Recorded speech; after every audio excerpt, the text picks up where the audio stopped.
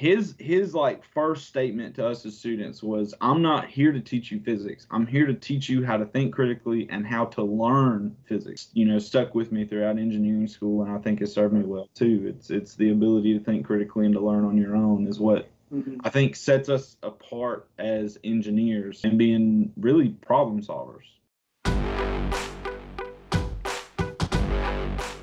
My name's Hunter. I'm actually a part-time freelance developer. Hi, my name is Morten. I work as a full-time developer. I also have a background in engineering, in this case civil engineering. Always have an interest in development, but it's sort of over time grew from just a tool to like a full-time thing now.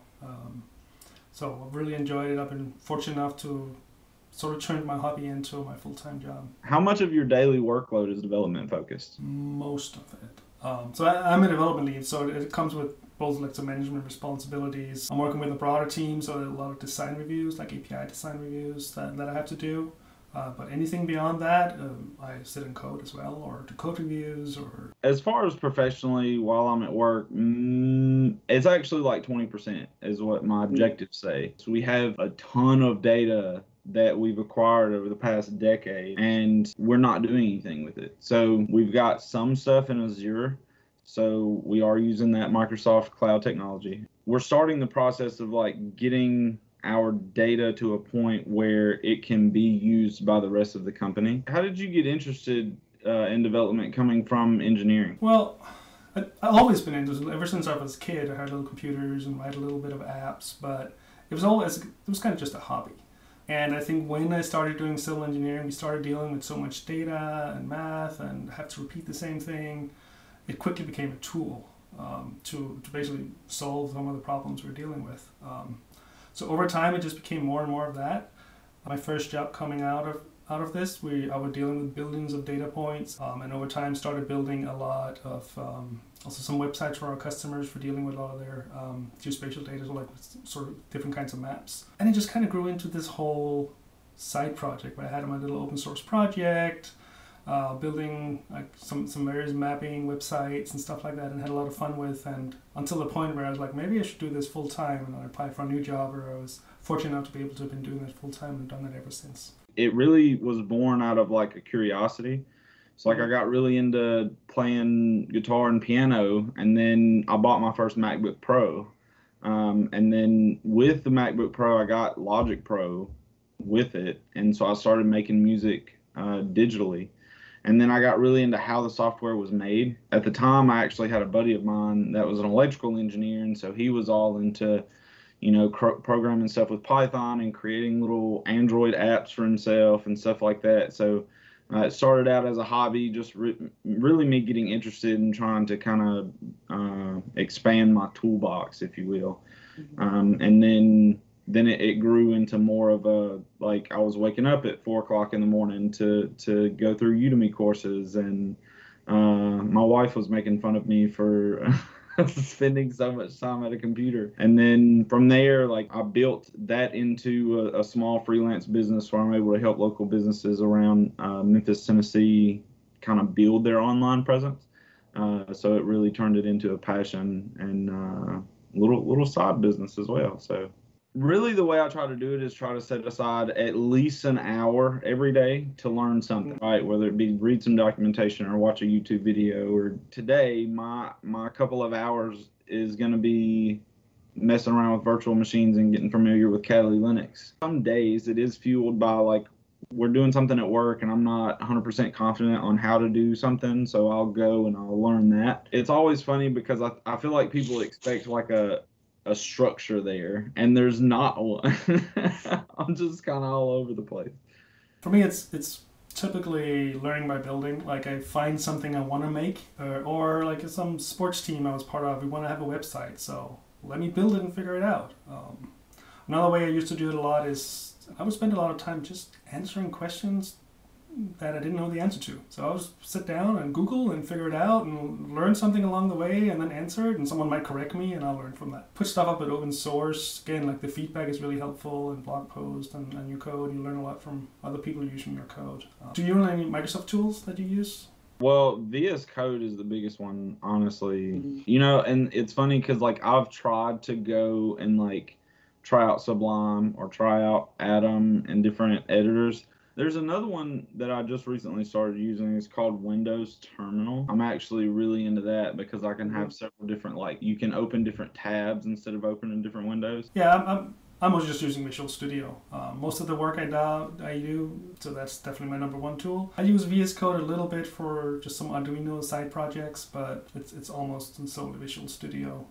I remember like I used to fly gliders in this big glider club, and the instructors there were like, if you ever see anything before an airplane is about to launch that looks weird, even though you have no clue what you're talking about, you yell stop as loud as you can, because you might have spotted something that could be really bad. And if it was just you didn't know what it was supposed to look like and it was actually fine, no harm. We'll just launch like 30 seconds later. So you only do that like a lot just day to day. Like if we think we might be going the wrong track or something, I have been fortunate enough for the most part that people were willing to listen and even argue that no, that's not correct. You missed this. Like, oh, okay, yeah, I was wrong. But there's cases where we do catch something by that. Yeah, I've got one of my coworkers. He told me one time, he was like, whenever you're working on a problem that you don't know the answer to, you owe it to yourself to go bang your head against the wall for 30 minutes trying to figure it out.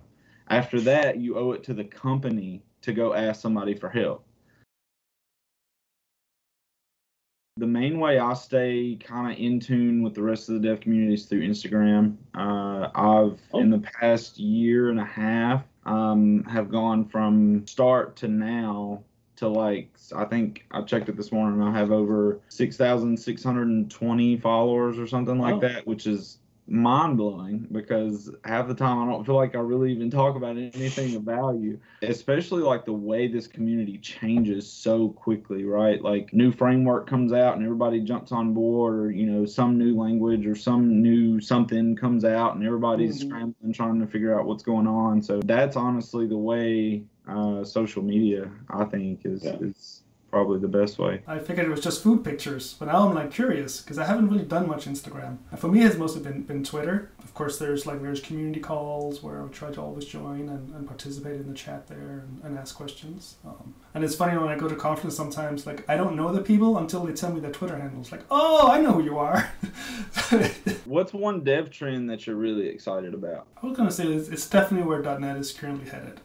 With everything sort of really, I feel like it's really starting to come together, .NET 5 and especially into .NET 6 with a lot of the Windows-specific APIs that are kind of getting pulled in, so it becomes really easy to write code against that. So I feel like the developer story towards the end of this year is really starting to look super strong. And this is less from a technical aspect, but the online meetup. So I think the fact that we have these online meetups now and that most of these tech meetups that are happening are now offered online, I think that really opens up the availability to the world, really, right? So now anyone with a computer, like you don't have to have money for airplane ticket to go to Los Angeles, right? All you have to do is have a computer and an internet connection so that you can sign in and attend these meetups. I think that's game changing when it comes to the generation coming up, right? That's starting to get ready to enter into industry. I've really enjoyed watching those live streams because it's not like a tailored presentation that we're already worked out all the kinks and it's just gonna go. Like what I like the most part is when they hit a problem that you didn't expect, and then watch them like use the tools and the means and the documentation to figure out and then move on. Because I feel like I really learned a lot there because that's what we all sit with, like a problem we didn't expect and we have to figure it out. And it's really interesting to see some of those people, like how they debug a problem or find the right documentation, or there's some option in the debugging tools they didn't even know about that helps you figure these things out. Well, obviously myself, dev.wig. Of course. A buddy of mine on Instagram, his Instagram tag is chow_codes, CHAU_codes. And he's on every social platform ever. So he's like Twitter, he's got YouTube. He's really solid into web development. So he's not really like into the DevOps stuff or any of that yet, I would say. One I really enjoy following is Ginny Coy, especially if you're a Windows developer. She shares a lot of really good info. She'll pretty much live tweet any event, pick out the really important parts. So if you're definitely into the Windows development area, that's a good account to follow. Well, yeah, thanks, Morten. It was great talking to you. Yeah, I think it was really great to talk to you as well. It's really interesting to hear like a sort of similar background and ending up sort of the same place in the end. So that's really cool. Thank you very much for your time.